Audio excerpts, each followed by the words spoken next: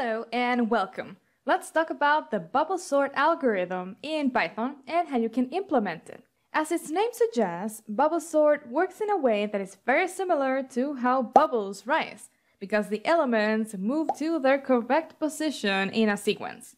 Bubble sort is a sorting algorithm, and sorting just means that it will take a sequence and it will sort it, it will put all the elements in a specific order, and that will be the result. In this case, bubble sort will sort the sequence in ascending order.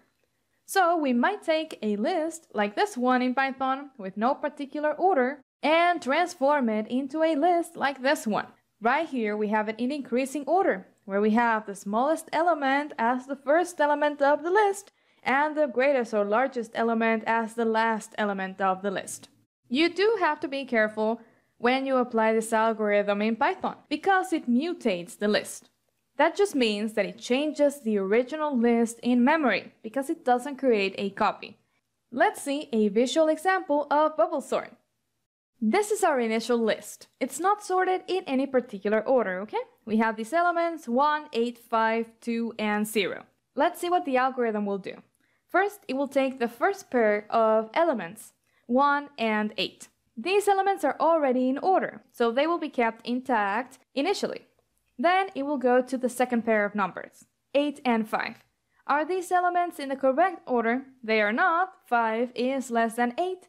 So what are we going to do? We are going to swap them. Now 5 is the second number in the list and 8 is the third number. Now 8 and 2. Are they in the correct order? They are not, because 2 is less than 8. So what do? We swap them. Now we get 2 and 8.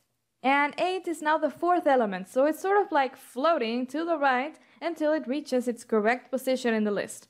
And finally, we have our fourth pair of elements, 8 and 0. These are not in the correct order either, so we swap them. Now 8 is in the correct position in the list. We will repeat the sequence of walkthroughs through the list once per element. Now we have to start the process again. We start with the first pair of numbers, 1 and 5. These are already in the correct order, so we go to the second pair. Is 5 less than 2? It's not, so we swap them. 2 now is less than 5, so we have the correct order in this pair. Then we go to the third pair, 5 and 0. We have to swap them, so we have 0 and 5. And now 5 is in the correct position in the list. Awesome! We have 2 numbers sorted and we made 2 runs through the list, 5 and 8. Now we go to our third walkthrough through the list. We have the numbers 1, 2, and 0 left to sort. We start with the first pair, 1 and 2. These are intact, so there's actually nothing that we have to do right now. The second pair of numbers is 2 and 0. In that case, we do need to swap these numbers. So we get this right here. Now we have 1, 0, and 2. The number 2 is at the correct position right now. We already sorted 2, 5, and 8. And we have these 2 numbers left to place at the correct position.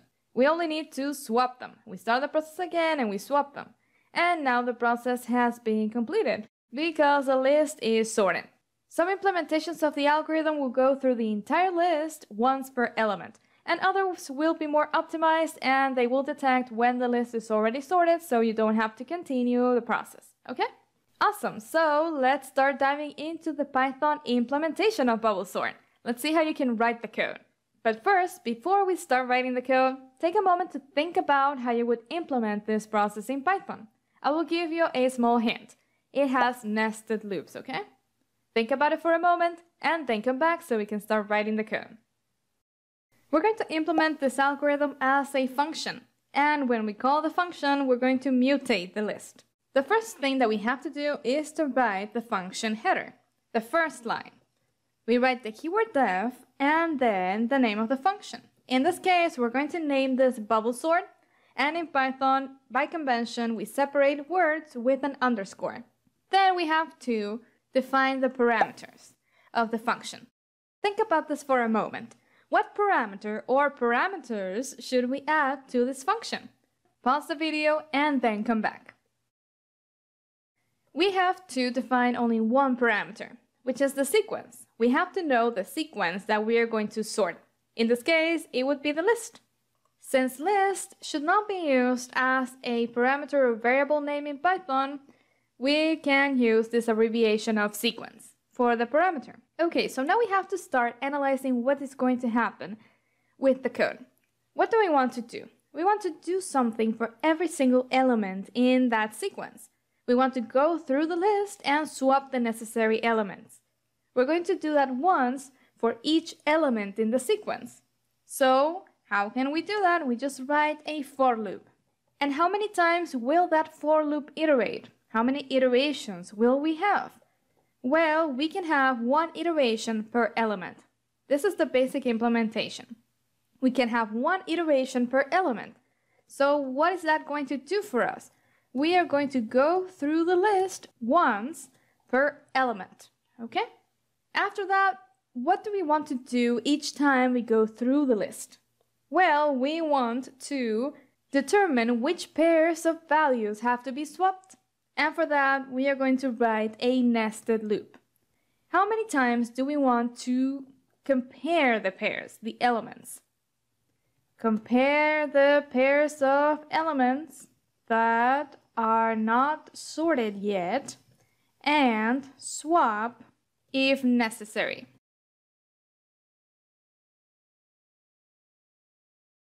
Okay, we're going to go through the list, compare each pair of elements, but we're only going to compare those that are not sorted yet. If we know that we have, for example, 5 elements that we've already sorted at the end of the list, then we don't have to go through those elements again. And for that, we have to use this as the end parameter. The length of the sequence minus I minus 1. Okay? By subtracting this value, the value of the loop variable I, we are going to decrement the number of comparisons that we make. I will represent, let's add it right here as a comment, I represents the number of elements that are already sorted. That means that they are in the correct position or the correct spot in the list, okay? So initially I will be 0. There will be 0 numbers that are already sorted or elements. Then that will be incremented to 1 once we already sort one element at the end of the list, and it will be incremented, right? So when we subtract I, we will have the number of elements that are left to sort in the list. And by subtracting 1, we are not going to reach the last element in the list because we have to consider the last pair. We don't want to consider the last element. We want to reach the element that is before the last element in the list. We will see this in more detail in just a moment. Let's just compare this. If the sequence at index j, if the element at the current index is greater than the element that comes after it, so if we are analyzing a specific pair of values and we compare them, and they are not in the correct order, so the element to the left is greater than the element to the right, then we have to swap them. And how can we swap them in Python? We use a really cool feature called tuple assignment. We write this, the two elements that we want to replace, separated by a comma, and right here, at the other side of the assignment statement, we write the values that we want to assign, like this.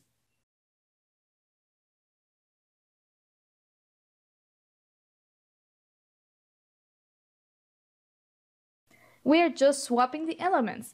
Let's add comments right here. We say, if the elements are not in order already, then swap them. That is what we do with this line that we have right here. Awesome. That is the implementation of bubble sort. Let's go through it one more time so we can see the details. We have bubble sort, we take the sequence, and right now we are going to go through the list once per element. The value of I, the loop variable, will represent the number of elements that are already sorted. Remember that in the previous example, we sorted the list one element at a time. The numbers sort of floated like bubbles to the end of the list, and they were placed in the correct position. So that is what the value of I represents. Then for each one of those walkthroughs that we make through the list, we compare the pairs of elements that are not sorted yet. And we swap them if it's necessary. That is what we are doing right here.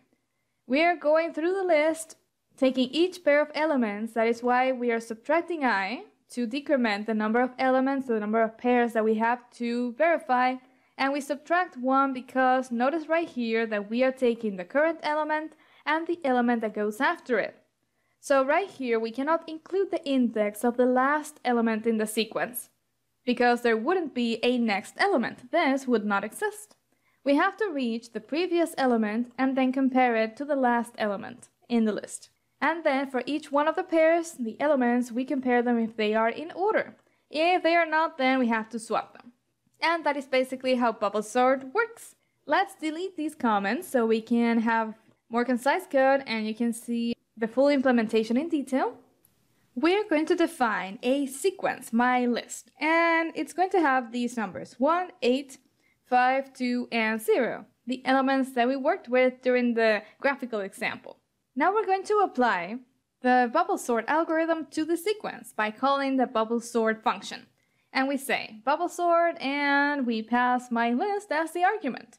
The function doesn't return any values, it just mutates the list. Right here we are mutating the list when we swap the elements. So my list will be changed in memory. To check the output, we can write 2 print statements, one before we call the function and another one after we call the function. So let's save the file and run the code. And right here we can see that it works correctly. Previously we have an unsorted list with no particular order with these elements, and after we apply the bubble sort algorithm, the same list is now sorted in increasing order. Awesome! So now you know how to implement bubble sort in Python. Thank you for watching my video. Like, subscribe, and check out my other videos linked right here. I will see you there.